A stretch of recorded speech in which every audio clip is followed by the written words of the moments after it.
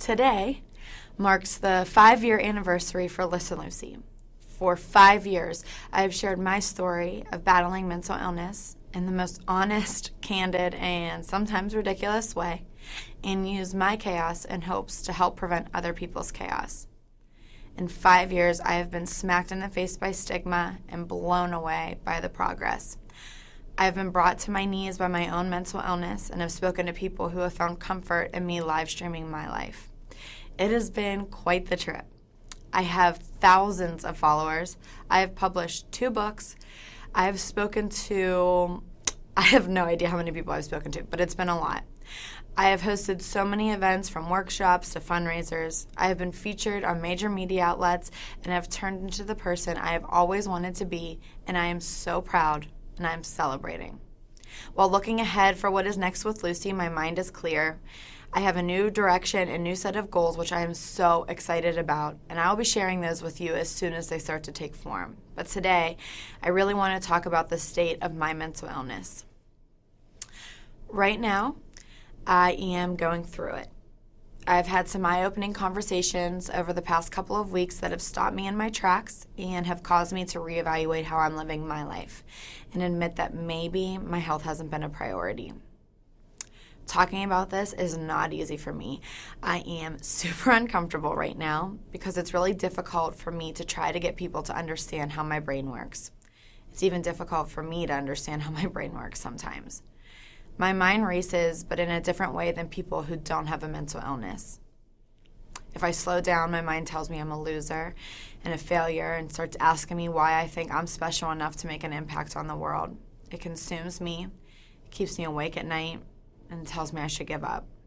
When I explain this to the people around me and they don't understand, which is definitely not their fault, it leaves me feeling lonely and wanting to isolate, and I'm currently fighting those feelings.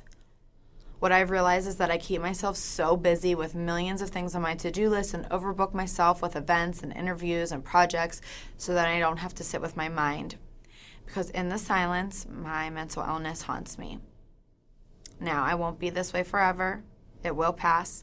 I know it will, and I'm confident in my ability to endure. I'm sharing this with you because I think this conversation is important around mental health.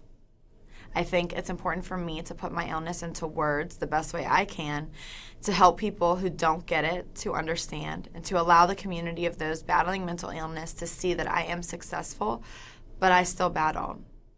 I have a healthy, educated relationship with my illness, but that doesn't mean I'm cured or it doesn't get to me.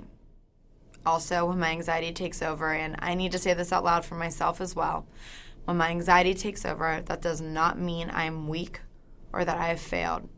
It means I need to put my head down and power through because my anxiety does not define me and it will not tell me what I can and cannot accomplish. So it's going to take some time, but I'm going to adjust and evolve and figure this out. I decided to make this video and share this because I want my platform to take the power out of the struggle I face. I want people to see that it's okay to admit that you're going through some shit. It's okay to smile and laugh about it. It's okay to look fine on the outside but be saying, what the hell, on the inside. I want people to see my face and know that this is the face of someone that is battling, but also the face of someone who will not be swallowed whole by the illness I am fighting against a little harder than usual. I want people to see this message and understand mental illness a bit better. Is it weird for me to be sharing this? I have no idea. It feels weird. Is it important? I truly believe it is. I want to be a resource. I have fought stigma for 5 years. I have encouraged people to share their story, to not be ashamed, and to accept themselves for 5 years. So I think it makes sense for me to sit weirdly in front of a camera and tell you that I am not okay right now. But I'm working on it. And look how much I've accomplished in spite of and because of my illness. I want to thank you all for supporting my dream, for having my back and seeing value in my message.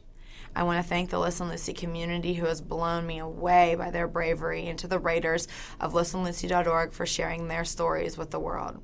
I cannot believe I've been doing this for 5 years. Thank you for allowing me to share my story and to speak on something I am so passionate about.